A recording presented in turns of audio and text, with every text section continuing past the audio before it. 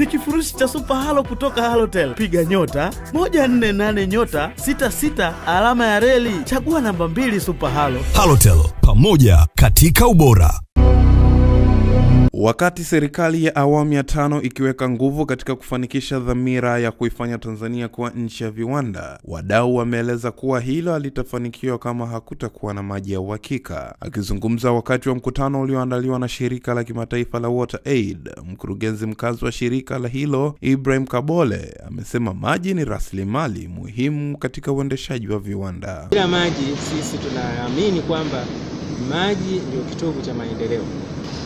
Huwezi kuendelea katika nyanja ya aina yoyote, kielimu, kilimo, pia na mambo mengine kama vile utalii, na hasa viwanda. Hatuwezi kuwa na viwanda bila maji, na kama tutaongeza idadi ya viwanda, ina maana matumizi ya maji yatapanda.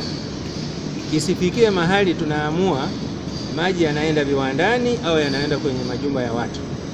Tuwe tayari kuhakikisha maji yanapatikana kwa kiwango cha kutosha kwa matumizi ya wanadamu, lakini pia maji yanasaidia uendelevu wa uchumi wetu kupitia viwanda.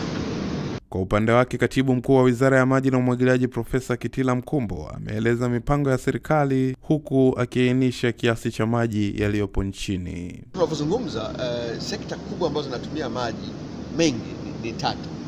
Ni sekta ya umwagiliaji ambayo inaongoza pamoja na sekta ya matumizi ya ndani ya majumbani pamoja na swala la umeme.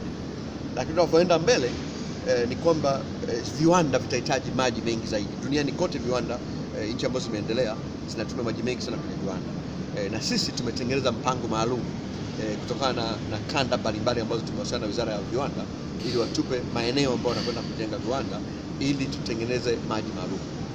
Maeneo maalum ya maji. Kwa mfano Dar es Salaam na Pwani ambao ndio eneo linaongoza kwa viwanda Tanzania, tumeamua kujenga bwawa la Kidunga na tumekubaliana na NSF wanaenda kugaramia ile bwawa kwa thamani ya karibu bilioni 500. Lile bwawa litasaidia kuhakikisha kwamba mto Ruvu haukauki. Kwa hivyo tutakuwa na hakika kupata maji ya viwanda vilivyopo katika mkoa wa Pwani na Dar es Salaam. Lakini vile vile ukiangalia pale Pwani Chalinze, tunachukua maji kutoka Ruvu kupeleka kwenye kiwanda fulani cha matunda kule kinaitwa Sayona, tunapelekea kule. Kwa hiyo Wizara ya Maji imejipanga vizuri kuhakikisha kwamba sekta ya maji, sekta ya viwanda inapata maji ya kutosha, na hii mipango imeingizwa katika mpango wetu wa maji hapa Tanzania.